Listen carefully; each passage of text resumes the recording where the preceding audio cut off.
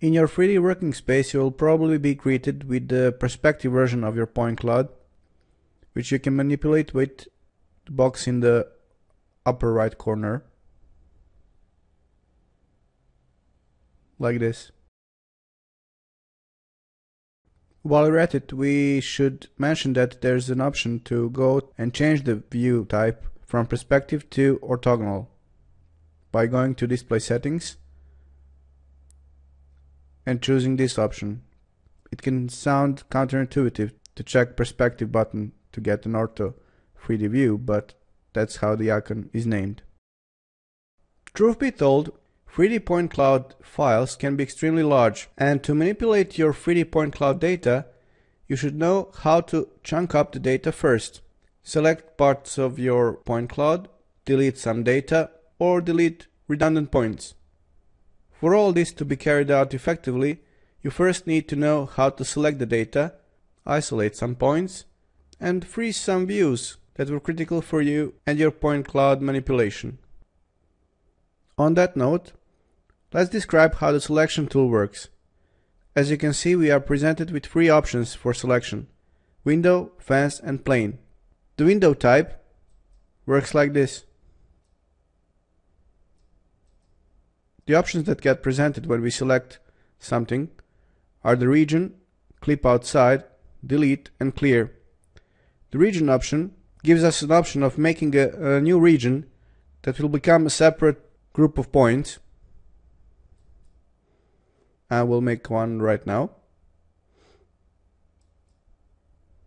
The clip outside option gives us the option of clipping data inside or outside our selection.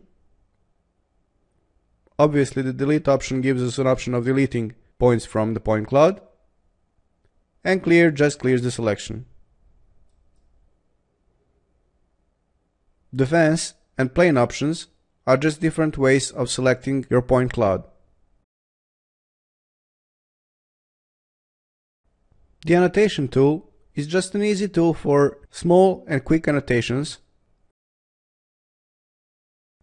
or quick measurements.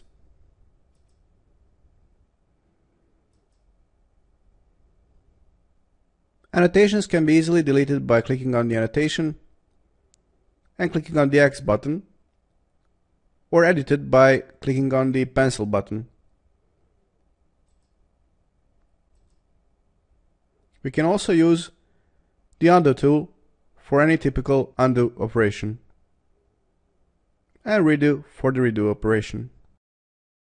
As you can already see from the provided point cloud sample, point clouds can be extremely complicated to navigate through, and this is where the ReCap project navigator helps.